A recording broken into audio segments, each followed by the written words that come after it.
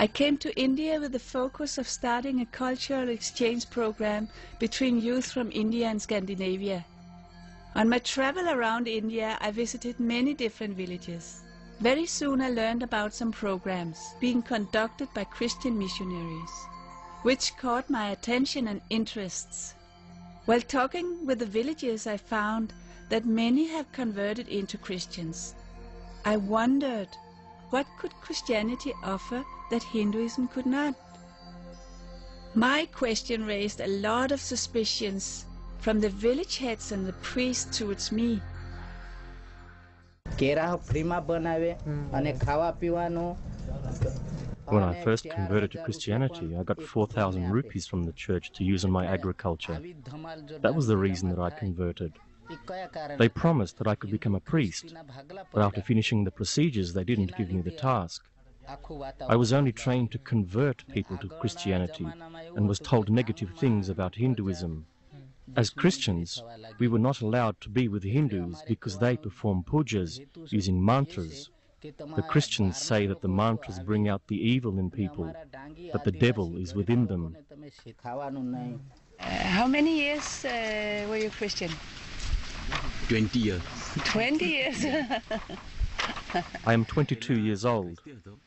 I was Christian the first 20 years of my life.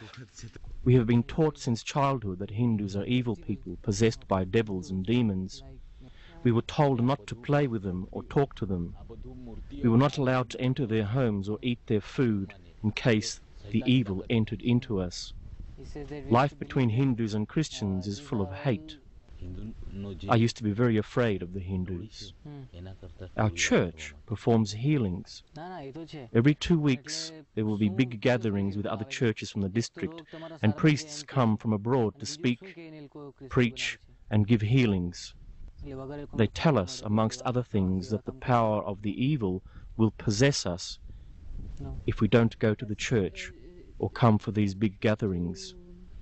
The church in the village next to ours gives money to the people for their conversions, so many people are tempted to accept Christianity. 3 main groups of Christians are working in India: the Catholics, the Protestants, and a third group who masquerade as Christians, but I would say are a type of mafia extorting money and using violence against villagers to further their own ends, and this last group is the largest.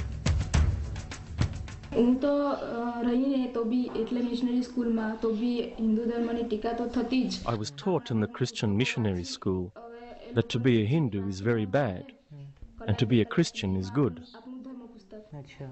We were not allowed to learn the traditional Indian language and were stopped from singing the national anthem. Even though I am a Hindu, I had to participate in the Christian prayer in the church every day, but I didn't go for confession. And because of this, I was treated very strictly. I believe that the Christians are here in India because they want to destroy the whole Hindu culture and religion.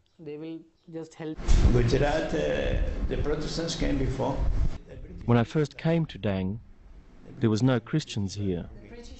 I soon realized that education was a better method, so I started a missionary school. We received money from various NGOs in Europe and the Spanish organization called Manos Unidos. We even got financial support from the bishop in Germany. We convert people in large groups so that an individual doesn't start to feel lonely in his or her village. Malaria, typhoid, and so many patients. Now most of patients come with a complaint of diarrhea and vomiting. We have diseases here in this area, such as leprosy, skin diseases, malaria and malnutrition. 60% of our patients come to us when they are very sick and more difficult to treat, because they first go to the Christian church for healings and other witch doctors who promise them healings, and then after a period when they are not getting better, but worse, then they come to us for treatments.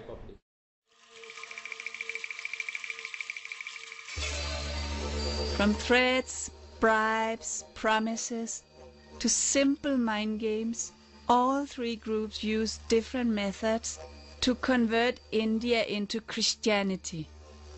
The missionaries are taking advantage of the poverty, illiteracy and innocence of the villages. I also observed such an act in almost all of the slums in the urban areas. It is of common knowledge that the churches buy conversions of $12 a head. Many of the benefits are provided only in the beginning to lure the villagers to convert, but after a while it ceases. Missionaries prefer group conversions. After conversion, people are told to keep away from Hindus, even away from the family members who have not yet been converted. The missionaries make the converts believe that even talking to a Hindu makes him or her possessed by devils. એન્ટ્રીનો અમે fit કરીને આવતા હતા ને જાતિ અમે fit કરીને તે રસ્તામાં દેવળ આવે છે. Once I was called to a village for some antenna work.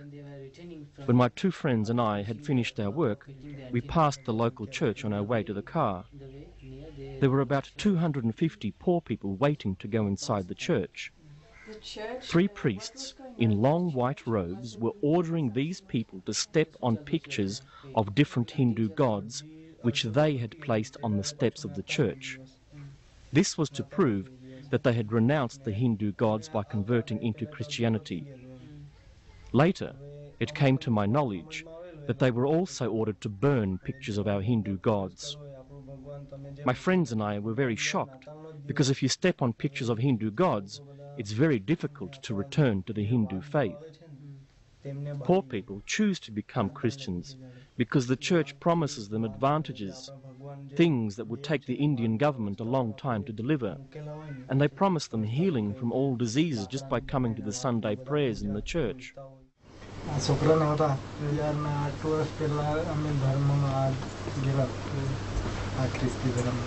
We got converted to Christianity because our son was very sick.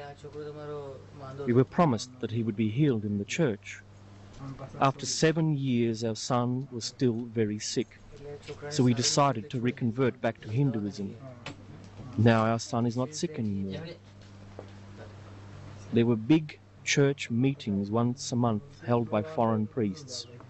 In these, they would tell us not to go into a Hindu house where Hindu rituals were performed.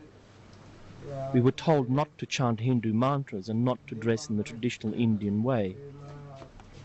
Christian women are not allowed to wear bindis and bangles and everything else that we traditionally wear as Hindus. We should not take any food from Hindus either. We were told that we could eat meat from cows and pigs, but we never started to do that. Since we became Hindus again, we are not welcomed by Christian people.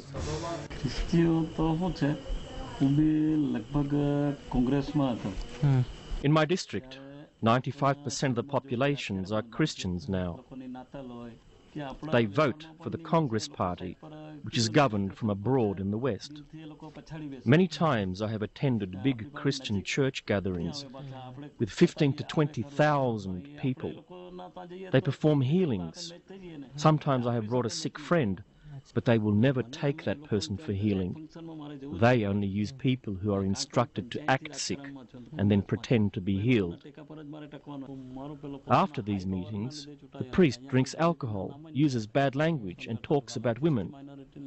A while ago, there was a report in the newspaper exposing a priest, pastor and his helpers who took advantage of the women in a church.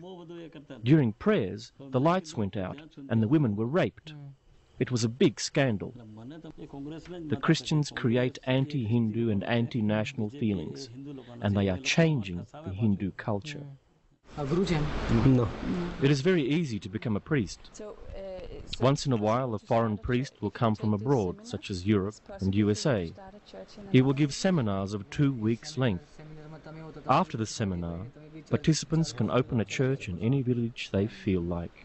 We go to different villages, perform healings, talk about Jesus, and pray together with the people. That is how we convince them to convert. We have around 200 churches in our district. Jesus is the truth, and Hinduism is evil. The missionaries perform large healing ceremonies and supposedly sick and infirm people are brought up on stage for a miracle cure. To prove that they have indeed given up the Hindu faith, they are made to mutilate, deface and step on pictures of Hindu gods. My experiences in India and the things I witnesses in the name of Christianity left me with a very uneasy feeling. I saw aggressive men forcing a fundamentally flawed belief based on fear and manipulation on the lives of innocent people. I saw people with a rich cultural history dating back more than 5,000 years being destroyed.